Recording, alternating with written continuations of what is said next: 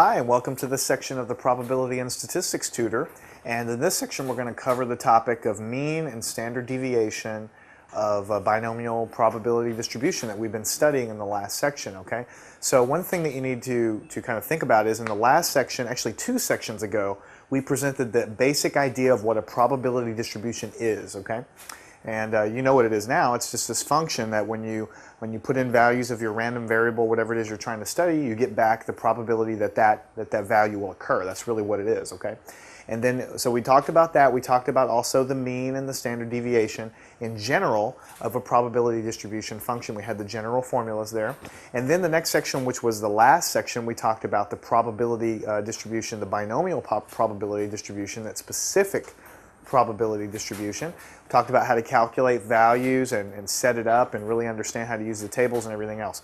This section is going to tag along to the end of that, and we're going to now study the mean and the standard deviation of the binomial probability distribution, okay?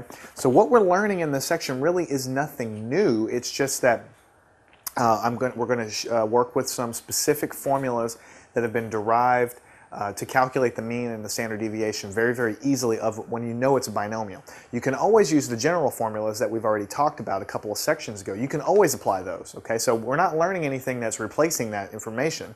It's just that for the binomial distribution, the formulas are actually a lot simpler. So we're going to use those, and we're going to do a couple of quick problems to show you how to do that. So first, let's go ahead and just do a little bit of review from a couple of sections ago. We know that for any probability distribution, any probability distribution you can make up, whether it's a table or a function or whatever, we know the following things, because we studied this a couple of sections ago.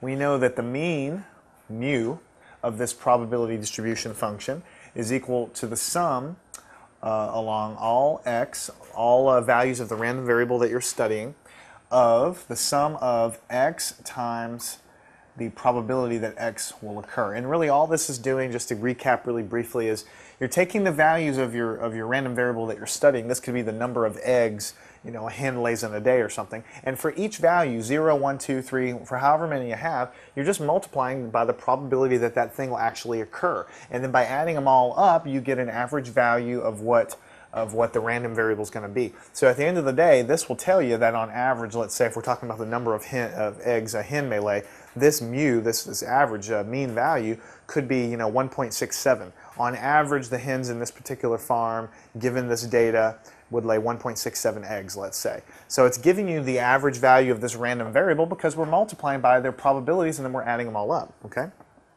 Now, I'm going to draw an equivalent table over here for the binomial.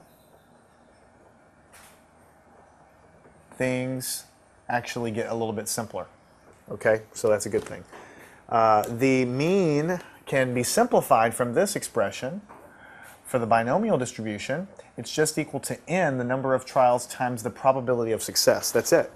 Okay? So instead of looking at every random variable and then multiplying by f of x, which you can calculate for a binomial, you know what f of x is. We've talked about it. That's that combination of n and x, and then p to the x, and then q to the n minus x. That's that big binomial function. You could calculate all the values of f, multiply by x, and you could sum them all up and you would get the mean.